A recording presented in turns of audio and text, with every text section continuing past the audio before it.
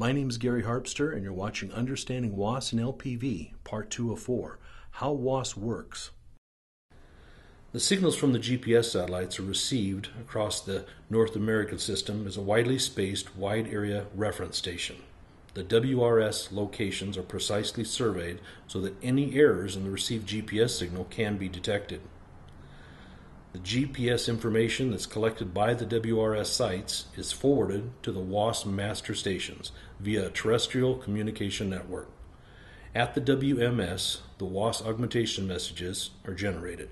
These messages contain information that allows the GPS receivers to remove any errors in the GPS signal, allowing for a significant increase in location accuracy and reliability.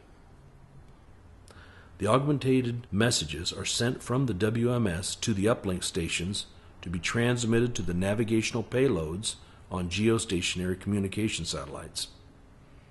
The navigation payloads broadcast the augmented signal on the GPS-like signal to your aircraft.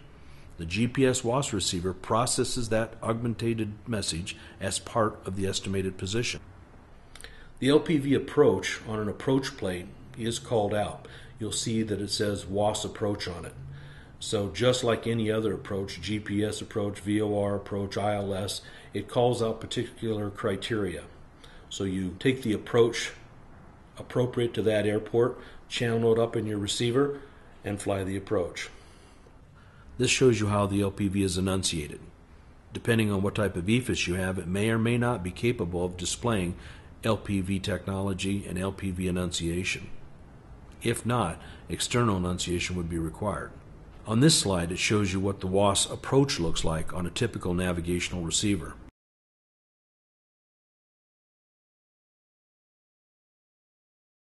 For more information, call a Duncan Aviation expert at 800-228-4277 or visit duncanaviation.aero/WAAS for additional information.